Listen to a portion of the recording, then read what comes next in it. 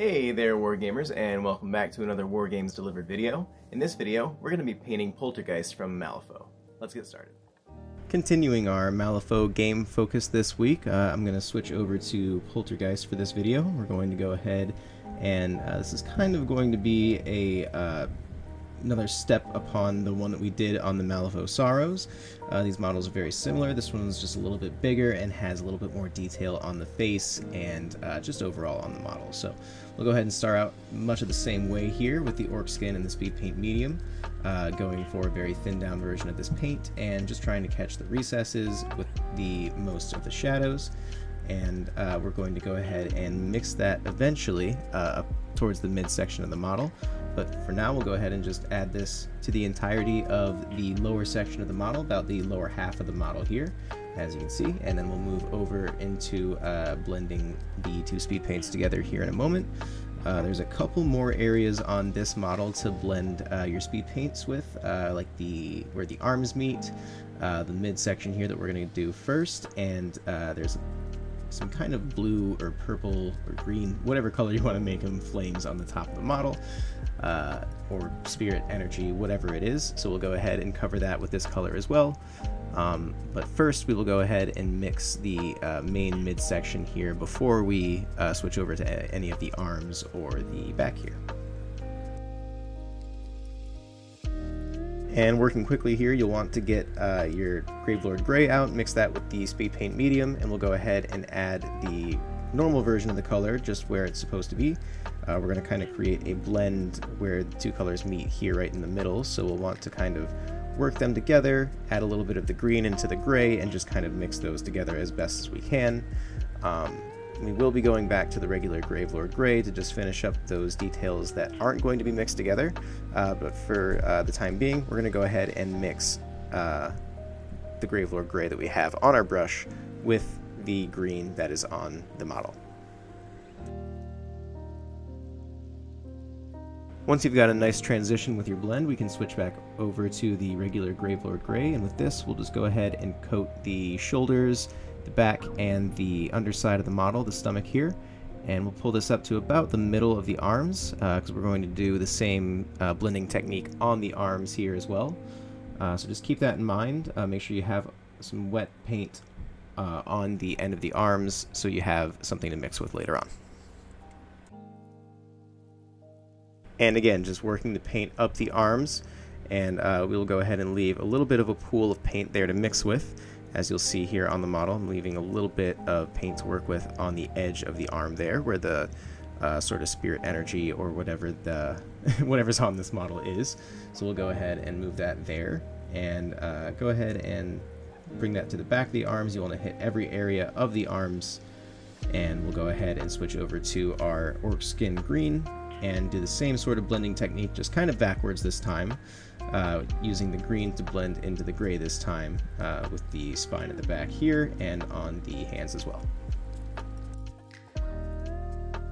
And with this technique, you might need to go back and forth just a little bit between the orc skin and the Gravelord Gray to get the blend that you want and the colors where you'd like them.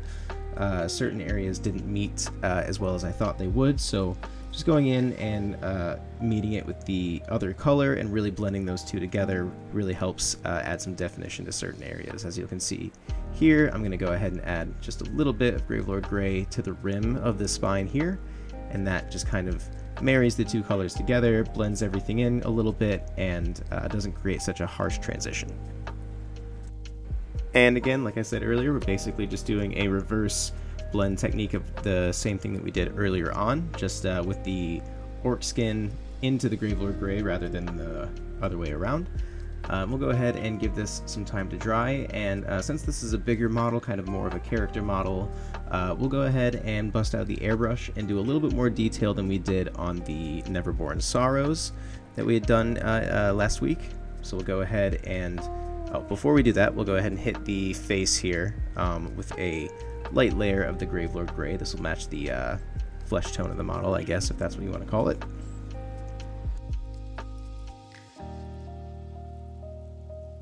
And with this step, we're really just looking for the skin of the model, basically. Just try to avoid the eye sockets, the hair, and the mouth for the most part.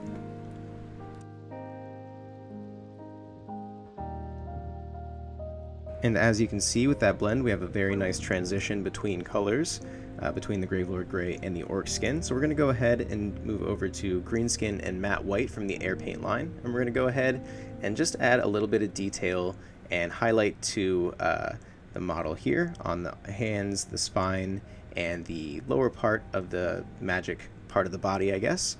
This will just add a little bit of highlight, interest, and really just kind of marry the blend together that we created earlier with the speed paints. This is a great way to add a little bit of pop to your model. If you're decently okay with aiming your airbrush, you can pull this off quite easily. And with this technique, I'm just doing short spurts of paint through my airbrush. I'm not trying to apply too much. I don't want to ruin the color of the Gravelord Gray that we have plain on its own. So just keep that in mind. Try to aim your airbrush and angle the model so that you don't spray it directly on it. And we'll go ahead and move down the green area here as well, just adding a little bit more bright color and highlight to the model. And of course, take your time with this as always, and you'll be left with a pretty decent result. As in my case here, I was pretty happy with how that turned out.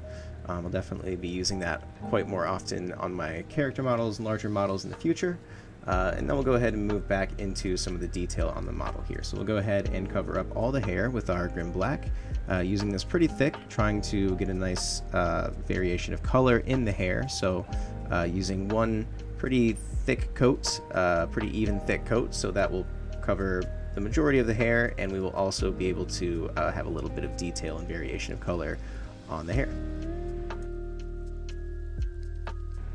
And with that, the majority of the model is done now, so we'll go ahead and just move into the simple details on the face. Starting off with the inside of the mouth, we'll move over to Blood Red, and we'll just go ahead and fill the open mouth here, trying to leave the teeth white still. We'll go ahead and do a different color for those.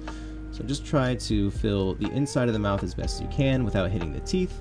And if you do, just go ahead and bust out some matte white and fix those mistakes real quick. And moving into the teeth here, we'll go ahead and cover those with Crusader Skin. I actually waited for the first layer to dry and put a second layer on just to really add a dirty look to the teeth of this model. Moving over our last couple of steps here, we're going to switch over into the detail of the eyes of the model. And for this, we're going to switch into matte black from the regular acrylic line. And we'll go ahead and just cover in the entirety of the eyes here with this color. On the unit card, it has some basically just black eyes with green pupils, so that's what we're going to go for here. Just be very careful, take a very fine brush with a fine point to it, and we'll just go ahead and dot the eyes until the entirety of the eye socket is covered. And once we are done with that, we'll switch over to some matte white with an even finer brush here, and we'll go ahead and just very carefully dot the eyes as best as we can here. This is actually one of my better eye jobs on any model here. I'm kind of very pleased with how this one turned out. Usually they end up very cockeyed and I have to end up fixing it over and over again until I get it perfect. So cheers to this one being very quick and easy. Pretty much what you saw on camera is all I did to it, and yeah, I was very pleased with that. So always practice your eyes on larger models. And with that last tip, that'll bring us to the end of the video here, guys. Again, thanks for watching. Be sure to check out the top link in the description to take part in the giveaway attached to this video. Again, all of our giveaways end on the following Sunday of the week that they premiere now, so keep that in mind. You guys have plenty of time to come back to these videos and enter in all those giveaways before they end. So as always, guys, thanks for watching and happy wargaming.